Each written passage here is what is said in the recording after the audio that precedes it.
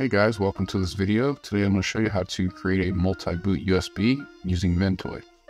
First thing you're going to do is go over to ventoy.net, and I'm going to give you this link in the description, so feel free to follow along.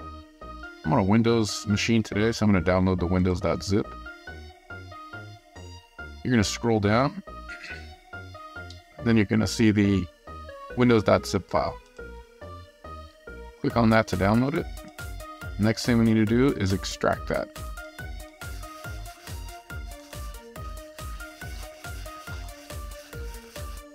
So I'm using, excuse me guys, I'm using WinRAR. Feel free to use whatever you want for extraction. Okay, once you have it extracted, go ahead and open that folder, drill down inside of the Ventoy folder, and then you're going to launch Ventoy to disk.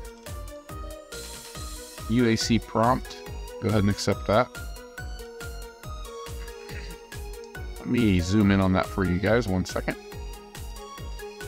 Alright guys, once you have Ventoy open, next thing you need to do is select the correct flash drive.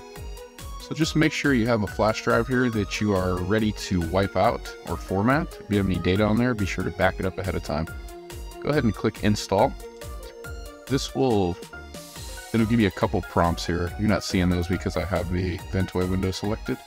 But it's just warning you, hey, make sure there's nothing on here that you need, back up your data, so on and so forth.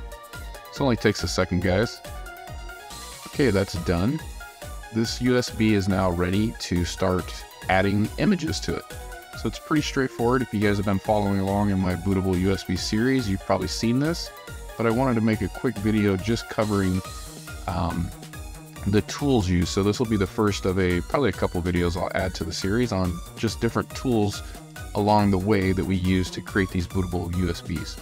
Okay guys, so you'll see here we have Ventoy USB. It gave it a name automatically. You can rename that to whatever you'd like. So if you're going to use this for specific purposes, feel free to rename that. I can go ahead and do that here. Let's just call this, for demonstration purposes, Linux distros. Not as much as we'll get there, that's fine. Okay. So the next thing we're going to do, guys, is we're going to locate some ISO or IMG files that are bootable, and we're going to plop those right on the root of this USB drive. So let's go ahead and do that. Okay, guys, I'll just grab a few small ones here and copy them over. Since this is a demonstration, let's just do these two here. We've got Arch Linux and we've got Pop OS. Yeah, let's grab one more, gparted live. That's just a utility that you can boot into. So we'll drag these right into our USB, and we'll let that copy, and we'll be right back. Alright guys, that copy has finished. You see we have 3 ISOs on the USB. Next thing we're going to do is test this out. So it's just that simple, guys. I'm going to eject this, I'm going to pop it into a laptop, and then we're going to access the boot menu. We'll be right back.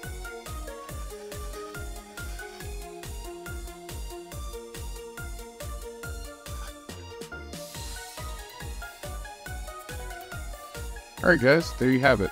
You boot into your USB, you'll access your boot menu however you do that on your particular device, and then go ahead and boot from the USB, and you'll see you have multiple images listed right here. So it's really that simple, guys. Just want to put together a very quick video for you guys. If you haven't been following along with my USB playlist or series, recommend you check it out. Do me a favor, guys, hit the thumbs up button and subscribe to the channel. I'm trying to grow it, reaching 1,000, so I appreciate all the support. And again, just a quick one today to show you how easy it is to create a multiple boot or multi-boot USB. No more wasting USBs. You can use one instead of having, 5 or 6 or however many you carry around for whatever purposes. Hope you enjoyed the video. Hope you learned something. Give it a thumbs up. Have a great day. Till the next one, take care, guys.